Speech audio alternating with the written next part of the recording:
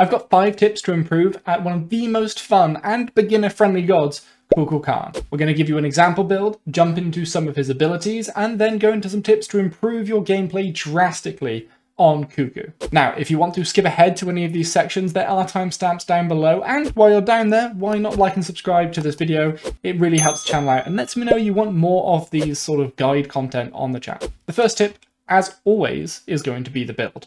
If you just want a super quick build, try Pendulum of Ages, Book of Thoth, Spear of Magus, Charon's Coin, Polynomicon, and Soul Reaver. But that build will only be viable for a few patches, if that, I'm sure. The Smite team regularly balance items and make new items, completely shifting up metas.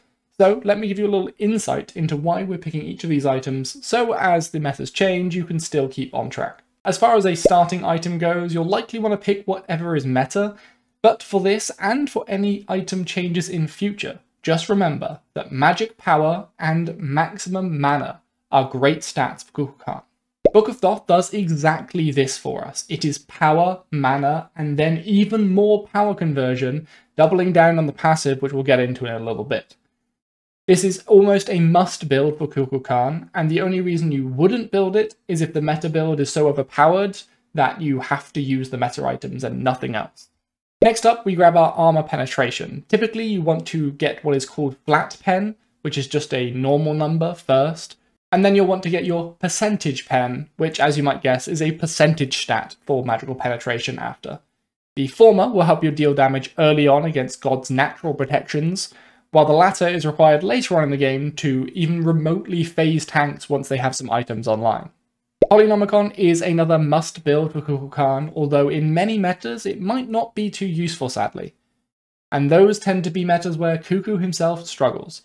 We'll go into this more in tips 2 and 3, but Polynomicon basically gives you a super powered basic attack after casting an ability, which is great follow-up for Zephyr, your first ability, as it deals damage and slows the enemy, making it really easy to hit that overcharged attack. Finally, you want your luxury item.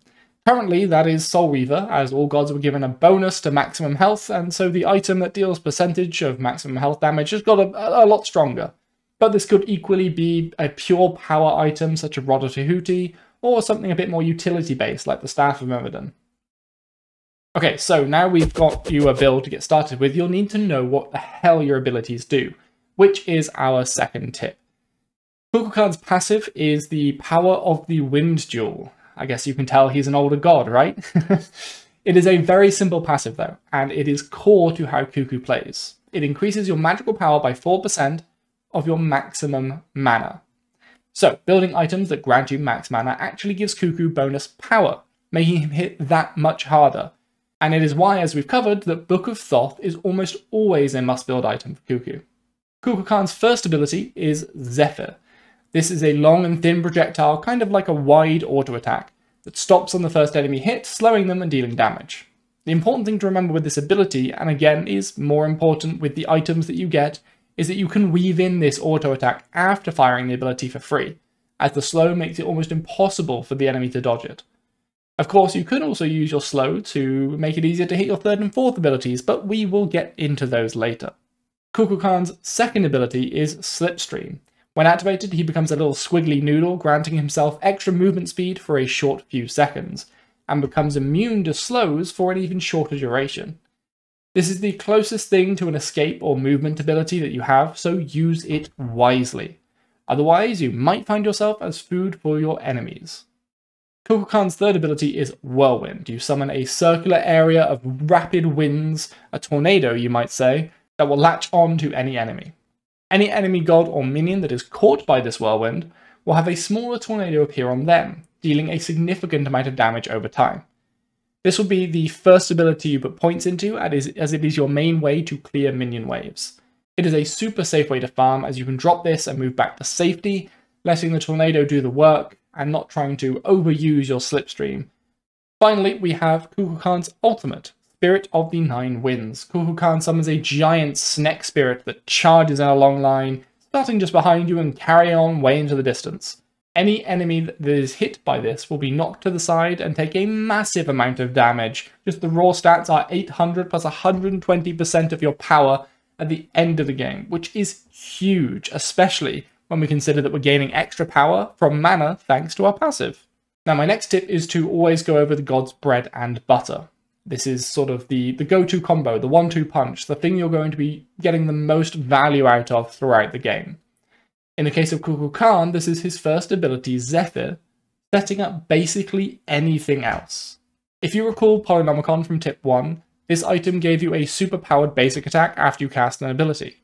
This is the ideal butter for the bread of Zephyr. If you hit your enemy with a Zephyr, chunking them at great range for a bunch of their health, and then throw up a follow-up basic attack, which is super easy to hit thanks to Zephyr slowing them, this hits them for even more damage thanks to the Polynomicon that you hopefully have. This entire time you've been at maximum auto attack range from your enemy as well, as both the auto attack and Zephyr have huge range on them. So even if they are a ranged character as well, it's unlikely they can easily return fire. And if you catch a melee target with this, there is nothing they can do to stop you. Now, once you have your Polynomicon built and you have this technique down, you become a serious threat on a super low cooldown. But even if you cannot build Polynomicon, or you don't have it yet, you can use Zephyr the same way to set up your Whirlwind or your ultimate. Tip number 4 is one that I feel like is always overlooked, and is the main thing I see new players on gods that new players get early, like Kukulkan and Ra, doing wrong. While learning the game, figuring out what all the other gods do and what movement abilities they have, hitting a maximum range snipe with your ultimate will be very difficult. And even when you're more practiced, it becomes near impossible as other players see it coming and are ready for it. Now, don't be afraid to get a little closer to drop this. Or even more importantly, if an enemy jumps on you and your ultimate is ready, show them who's boss and hit them with a point-blank ultimate. Kukulkan's ultimate affects an area that is wider than you and starts behind you, so no matter where you are being attacked from by a pesky assassin or warrior, drop the ultimate when you're being jumped and secure a huge amount of damage, probably getting you out of trouble at the same time. When you get a little more confident, feel free to use Zephyr to slow someone down, letting you catch up to them for an easy melee range ultimate. Just be careful, remember you don't have a great mobility tool, so you'll have to know your way out too. And that brings us to our final tip. One way you can create secure paths for yourself or your allies lies in this 5th and final tip for Kukulkan. And that is to recognize your true power on the battlefield. You are the master of zone control. This is more true of the Conquest map than others, but it is still relevant across the board. Your Whirlwind is one of the longest lasting abilities in the game, and it really hurts, especially for squishy targets. So, if there is a choke point you don't want your enemy to come through, put your Whirlwind in there. It doesn't actually have to hit the enemy god. If it keeps them from entering the fight, it may as well have killed them, as the enemy will have zero impact until it's too late. The god was effectively dead anyway. Remember, your bread and butter is using Zephyr to set up your damage. Your tornado doesn't have to be the big damage dealer here. So, control the entire battlefield, set the stage, deny access to the enemy's pivotal players, and win some more games with the Windsnack. Ciao.